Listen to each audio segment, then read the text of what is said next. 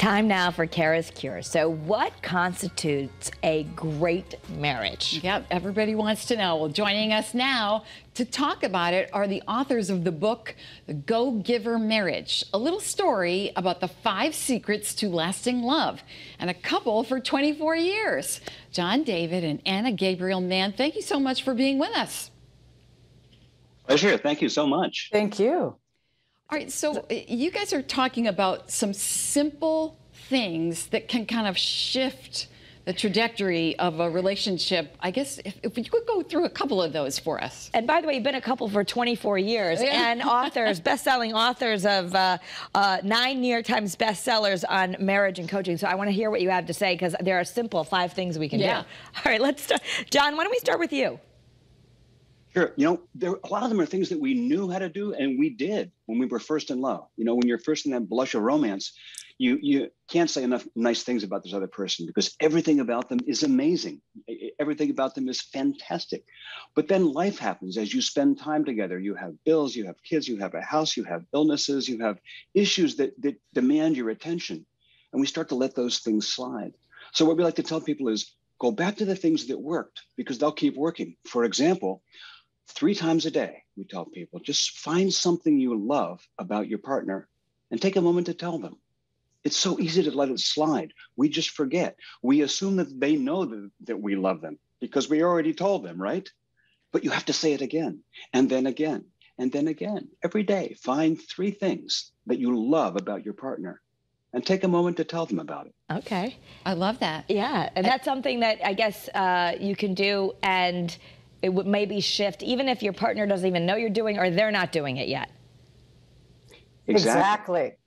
Yeah. Exactly. In fact, the book was written so that one person could practice, and we coach one person at a time. This is not couples therapy. It's actually coaching directly to improve your marriage. There's certain things that you talk about, and you're talking about a spirit of generosity between partners. Can you talk a little bit about that? Sure. A spirit of generosity is making the time every day to add value to your partner's life, to really be in that position where you are constantly bringing something, whether you're attending to them or appreciating them or giving them something that improves their day, that improves their mood, that stabilizes them in some way emotionally and personally. And so we often refer to love as a practice, that what people experience when they fall in love is that static experience of, wow, I'm sailing on a sea of love, and this is how I want to feel for the rest of my life. But then, as John said, life happens, and the emotional baggage of your childhood starts to unpack after the honeymoon's over.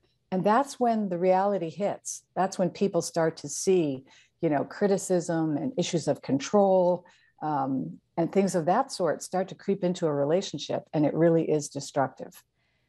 And all of us, I think, if we're married, we want a good marriage. But what do you do when, of course, you should be doing these things, but let's say you're mad at your partner or you're in a bad mood and you just feel like criticizing? You know, what do you do then? Yeah, the first thing I'd say is take a breath. You know, one of the things, you know, you ask, how can you experience the spirit of generosity? And another way of doing that is, is give your partner the benefit of the doubt. When you start to feel stressed, when you start to feel angry, take a breath. And rather than jumping on what they did wrong, starting to get that back and forth thing, give them the benefit of the doubt. Assume they didn't mean harm. Assume they mean well. Assume if they're having a bad day, it's not about you. And be on their corner. Be on their team. It's okay to have stress. It's okay to have fights. It's okay to argue. But you always want to have that sense that we're on the same team. We're not in opposite corners of a boxing ring. Oh, that's great. And as well, get your scorekeeper under control. Most of us, you know, really unconsciously are constantly scoring in our own favor. You know, we're constantly looking at the relationship and saying things like, wow, I did the dishes 3 times this week. When are you going to do them? And those kinds of behaviors really don't serve the marriage long term, and they don't serve it in the short term either. They simply make everyone feel bad. And so it's really get in charge of your scorekeeper. Keep an eye on it. Recognize and remember that you're on the same team. This is not you versus me. It's us. Yeah, that's some great advice. Don't keep score.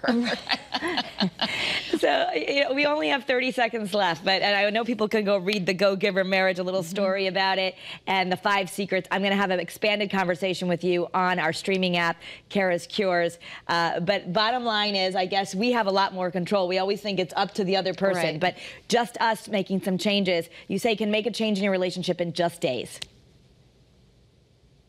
Absolutely. Perfect. We're going to learn more about what we can do to transform in just days. Yeah. So thank you for your advice, and we'll be talking to you a little bit more on the WFSB streaming news app. Thank you. Thank you. All right, still ahead. I'm excited for that conversation. We'll come with more questions. It's going to be great. St. Patrick's Day. Yes, we're bringing the Irish step dancing to you, telling you where you can learn. It's great. Looks like the Griffith Academy to me. And we're talking food. Chef Plum is joining us with a great recipe. Great day. We'll be right back.